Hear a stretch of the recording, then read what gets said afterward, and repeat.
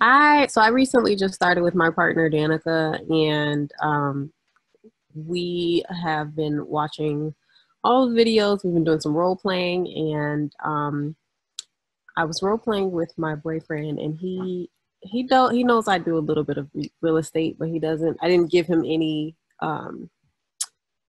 ins and outs on this process, so he pretty much just asked whatever he thought would be, what he would want to ask if it was him in the situation. So I just wanted to get some clarity on some of those responses that I got, because I wasn't sure of how to respond to those, and I want to be prepared if I do get those kinds of questions. Yeah. Most of them kind of pertain to just the safety and condition of the house while it's temporarily still in the person's name. So he was asking questions like, what if something happens to the property before I get paid out? Or what if...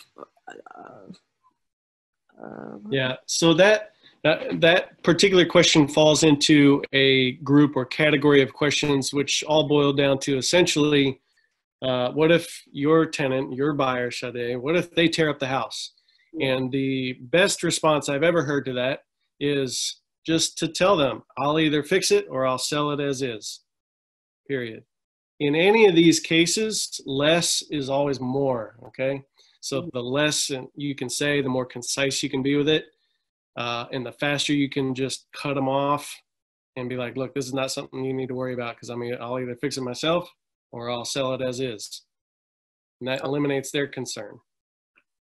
Okay. Have you ever come across a situation where the seller may want the house back before?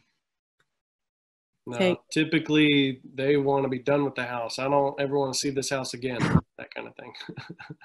Okay. Yeah. Cool. Yeah. You'll find, like, when